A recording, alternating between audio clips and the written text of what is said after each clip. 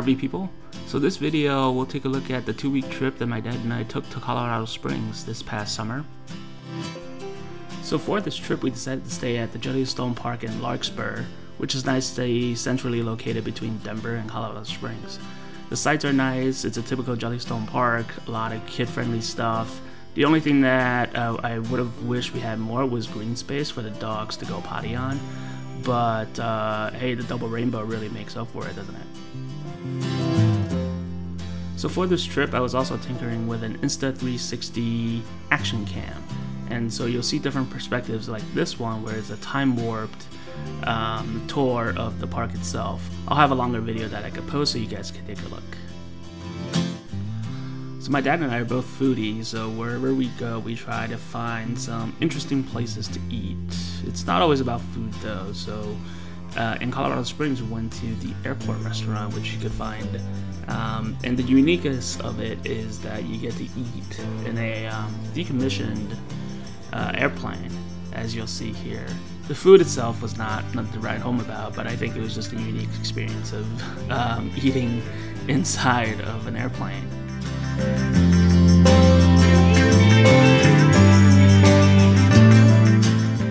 We went to the Denver Biscuit Company, which is more so in downtown Colorado Springs, and this place was really good. So if we were to recommend somewhere to go, it would be here. They basically had an entire menu that's crafted around biscuits that is really, really good. We went for breakfast, then I think the place turns over into a pizza joint at night, so definitely worth looking into as well. Alright, getting into what we did in Colorado Springs. First look here is at the Royal Gorge Route, which is a railroad tour that comes out of Canyon City and goes west for about 45 minutes. So it's an hour-and-a-half trip. You go there to and from your destination.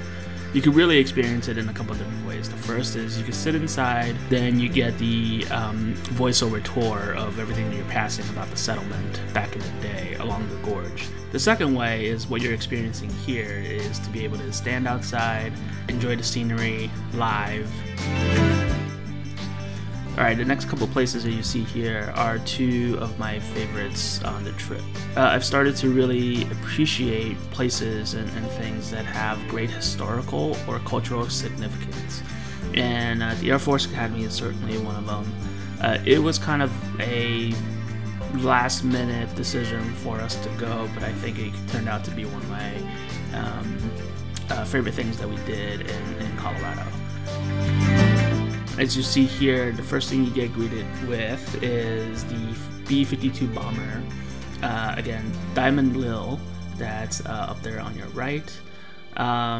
So there are a few main areas to the campus. First is this Air Warrior Combat Memorial, and that was part of what was donated by the class of '71. So the memorial does a great job of helping you understand the history behind the Academy, what it's about, and what the Air Force stands for. But as you'll see in a little bit, what really got me in after doing a bit of research is to really learn about Robin Olds.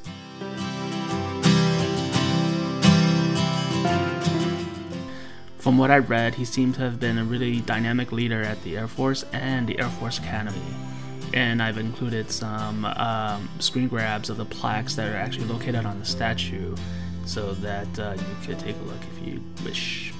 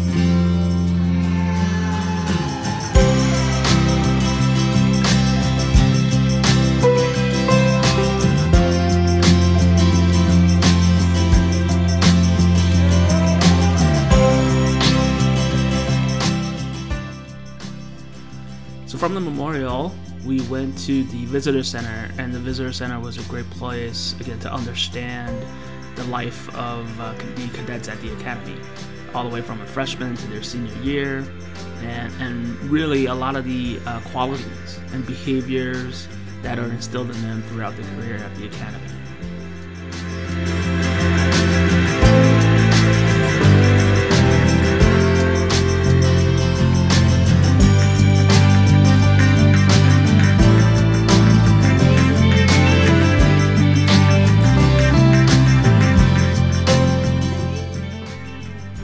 One of the most unique architectural features at the academy is the chapel itself. However, when we went there, it was under renovation, so all we saw was a big box.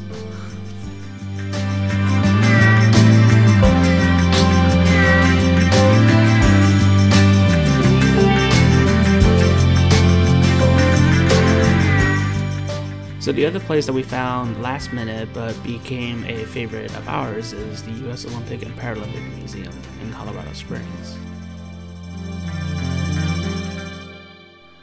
So the museum opened in 2020, and it was designed to be very interactive and very experiential.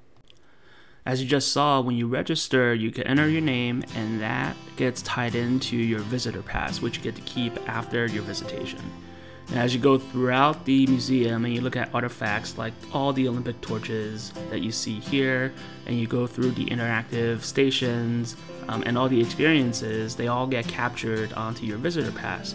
After your visit, you could go back to the website and log in, and all the records are kept there if you choose to want to go in and grab them.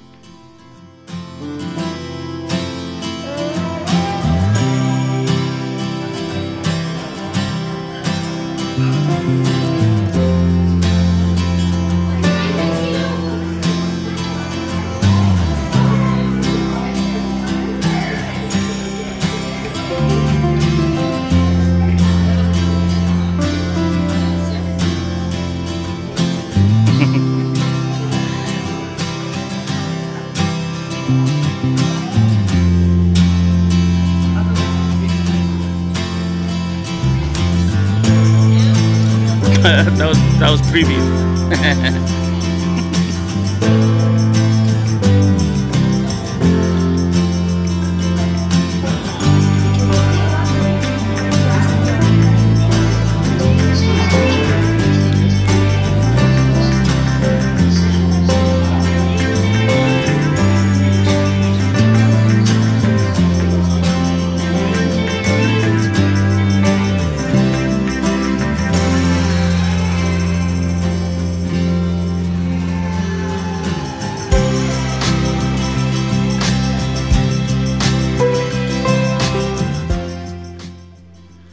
And the last two destinations that I'll show in this video are Garden of the Gods that you see here and Pikes Peak.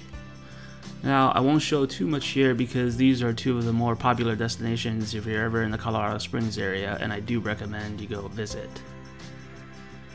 Garden of the Gods is actually free to use, and it's a big park with a lot of trails for day hikes that you could easily go multiple times on a trip there. You could also drive through because there's a whole loop that you could drive. I've included some footage of our drive here in this video, but the total length after we drove it was maybe 25, half an hour. And there are stops along the way to get to your hikes. And so it's definitely worth a visit. Beautiful scenery if you love to get outdoors.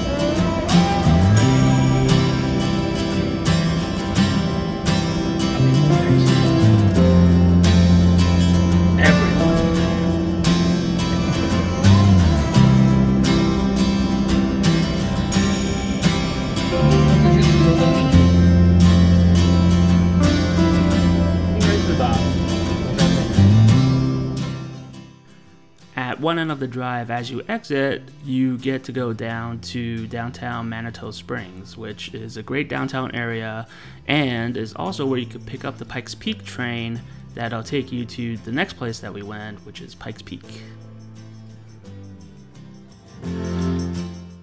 On this day in Pikes Peak is actually when I learned that my father had a fear of heights. As we were driving up the mountain, he kept telling me to keep my hands on the wheel, eyes on the road, and stop looking at scenery as he was on the edge of the road. So I'll leave you guys here with just some pictures that we took at the summit, and also towards the end, our drive down from the summit that we used the Insta360 to capture just clips of it. The camera is able to capture some really unique views, so if nothing else, you can certainly get a good look at what it's like to drive down from Pikes Peak.